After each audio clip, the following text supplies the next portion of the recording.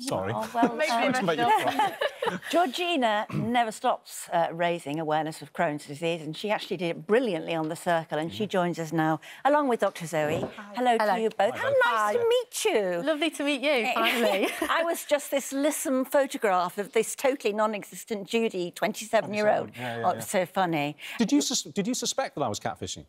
I thought you were catfishing until you put that picture up in the Christmas tree. And I thought, right, she's got a massive Christmas tree. She thinks chicken is the worst food ever.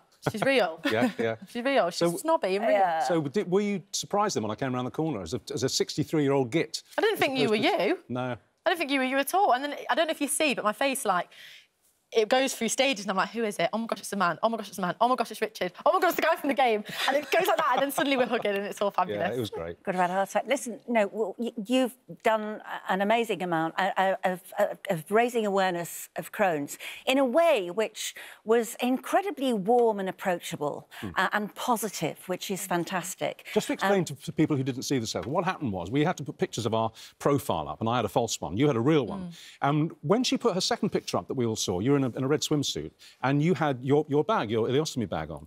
And when I first saw that, there it is, I just thought it was just a clutch bag, you know. And then about an hour after I'd seen it, I thought, hang on, she's not holding it and there's no strap. And you'd already said you were a Crohn's survivor, and I went back and looked at it and I realised what you were doing. And we had that chat, didn't we? We had a really lovely chat. You know, with me as being Judy, and that's what I was talking about there.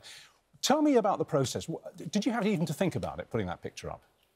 For me, having a bag and having Crohn's disease has never, ever been something I've been ashamed of. It's actually, I'd say it shaped me as to who I am as a woman now.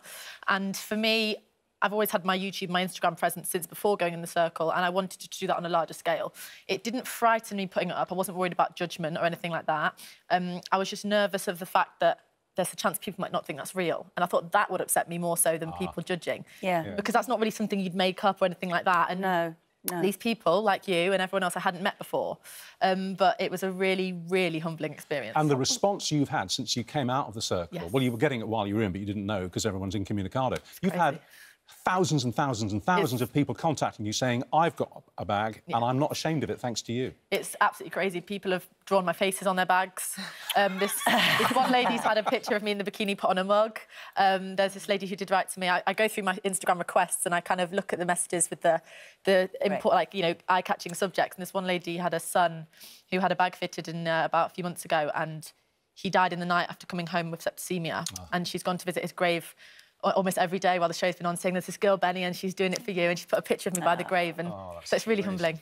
Zoe, Dr Zoe, tell us about Crohn's disease. I mean, poor old Georgina's had it here since you were about 11, were you? You had a bad cold? No, I had an imbalance in immune system, and I got diagnosed when I was about 18, 19, but I had it for about 3 years beforehand. Right. So what causes it? So Crohn's is an inflammatory condition, and there's Crohn's disease and there's colitis, which are two similar but different conditions. And we don't fully know the cause. We know that it's a combination of genetics and environmental factors, but as was the case with Georgina, sometimes there is a trigger. It tends to first show itself between the ages of about 10 and 40, and often that could be a virus, it could be a very stressful period or a period of illness that it first comes about. But it can be managed. It can be managed, yeah, once you have it. It's a chronic condition. Yeah, it's incurable, but it can be managed and we can live with it. But it can't be cured? Not at the moment, no. No. And treatments vary, don't they? So some people have quite mild symptoms that can be managed just with lifestyle, all the way through to lots of different drugs that are always being developed to dampen down the immune system, all the way to sometimes surgery is necessary. We're incredibly tight for time at this point in the show. I could talk to you for ages, but we're kind of out of time. But at the moment, you don't have the bag, do you? I don't anymore. I got reversed last year. But you said actually having it is, in many ways, a relief because it takes away the symptoms. Yes, I loved having my bag. I loved it. I could get through a whole movie without having to go to the toilet. I could eat the spiciest curry with no worries at all. It was great. I think you're great. Okay. Thank you. You're amazing. Stay in touch, yeah?